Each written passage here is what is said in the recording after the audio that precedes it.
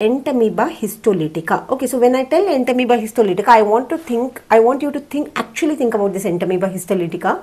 See, nature is so good not just to us, it's good even for parasites, it's good even for animals. You think you take something, your gastric pH is sitting at 1.5 to 2. What is it going to do? It's going to destroy majority of things, majority of bacteria and everything it's going to kill. So anything you take and should infect you, you have to take it in which form? Can you think which form you should take? Will you take it in cyst form or trophozoite form? If you take it in trophozoite form with the thin wall and all, it's going to get destroyed with gastric acidity. But if you take it as cyst has a thick wall, your gastric acidity won't be able to beat it. So nature's beauty is that it gave a cyst to these organisms which has to infect humans or any other animal so that it can go through the gastric acidity and go and infect it. So anything which resides in the intestines and causing infection or coming via the food route is going to be cyst. This infective form is going to be cyst. Okay, no doubt. So here what is happening is, first I'll tell you the story, then we will revise the table quickly. You're going to have a cyst form which is going to go via the feco-oral route. It is going to go into the mouth of the patient and then it's going to cross the stomach and then it will come to the intestine. Okay, so when it comes to the intestine, what is this doing? When it comes to the intestine, the cysts are going to break and is going to release trophozoites. Okay. These trophozoites are not going to sit quietly. What are these going to do? These are going to erode the wall. When they erode the wall, they are going to erode like this. They'll go inside, then they'll start digging deeper like this. So this is forming something called as a flask-shaped ulcer. So when they're eroding wall and going inside, what do you think they'll find? Blood vessels are being ruptured. They're going to find RBC. So these trophozoites are going to eat up the RBCs that are there. The RBCs are going to be eaten up by them, and if they're eroding and eating the RBC, they'll obviously get into the blood vessel. If they get into the blood vessel, what will happen? It will go to other organs like liver, isn't it? It is going to other organs like liver, and it is going to infect the liver also. So this much if you understand, you are the master of Entamoeba histolytica. It's very conceptual what is happening here. So where is the habitat? Habitat is human intestine. What is the infective form? Look at me and tell, you know this already, it is cyst. How is the cyst looking? Very, very important. So the cyst is going to have this 4 nucleus. So one, remember always the cyst form will have multiple nucleus. Okay, the trophozoite will not have multiple nucleus because the cyst is forming trophozoite. Cyst will break and form trophozoite. So trophozoite will not have multiple nucleus. Trophozoite will have only one. Cyst is going to have multiple. In that, Entamoeba histolytica is going to have 4 nucleus. So this is 1, 2, 3, 4. 4 nucleus.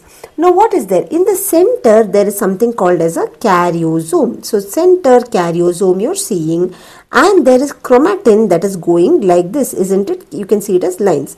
So this is nothing but your cartwheel appearance. So this is the first thing you have to know about the cyst.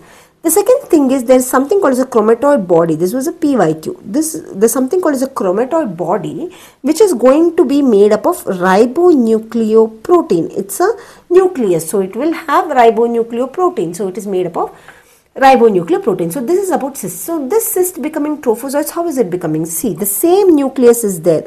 I want you to remember the central nucleus. It's important because later I'm going to talk about something which does not have a central nucleus. Okay, so this is going to have a central nucleus and the cartwheel appearance, but only single nucleus you're going to see. Then what are these black dots that you're seeing? These are the RBCs that is digested. Okay, so erythrophagocytosis is seen. RBCs that is taken up by the trophozoite. So this is the flask-shaped ulcer. Whatever image you're seeing here is a flask-shaped ulcer. See, here it is small and here it is big. So that is a flask-shaped ulcer that you're going to see in amoebiasis. So infective form is a quadrinucleate cyst or a mature cyst, and infective dose is very less because it is cyst format. Mode of transmission is feco-oral. Next is trophozoites. These have single nucleus, central karyosome, ingested RBCs, that is erythrophagocytosis. So this is the diagnostic thing. Very, very important. You cannot take cyst and diagnose. You will diagnose with this erythrophagocytosis. Now cyst is going to have how many? Cyst will have 1 to 4 nucleus, which is cartwheel nucleus. It will have a chromatoid body with R and P, And how will you stain this? You will stain this with iron hematoxylin. Okay, so iron hematoxylin is the staining of this chromatoid body. Now, what is a pathogenesis? It invades the intestinal mucosa and forms flower-shaped ulcer. It grows extra-intestinally into the liver. So, all these points are clear. In the liver, it forms this specific pus. Any of you guys who have, accompanied a patient of amoebic liver abscess for this tapping, you would have seen this anchovy sauce pus color that is very characteristic. And here, what are you going to find? You are going to find trophozoites. Okay, so you will find cyst only in the intestine, and trophozoites is a diagnostic thing of entamoeba histolytica. Yes. So how will you do the examination? You have to do stool examination. Remember, whenever you do stool, you do 3 consecutive stool samples. Of course, you are going to check in microscope for the trophozoite and the cyst. There are some culture methods also which are called as polygenic and azenic. Remember this, A is first letter. So azenic is only entamoeba. It does not have any other organism. No supplements are there. Whereas polygenic has multiple supplements. So A is first letter, so it does not have any supplement.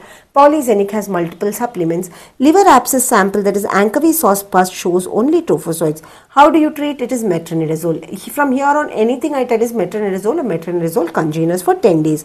And luminal clearance. See, metronidazole is going to kill the trophozoites only. How will you kill the amoebic cysts that are there? You will use paramomycin. Okay, so whatever is there in the intestinal flower shaped thing and blood and all, metronidazole will take care. But the cyst that is there in the intestinal lumen should be killed by paramomycin. So you give metronidazole followed by paramomycin. So is entamoeba histolytica clear?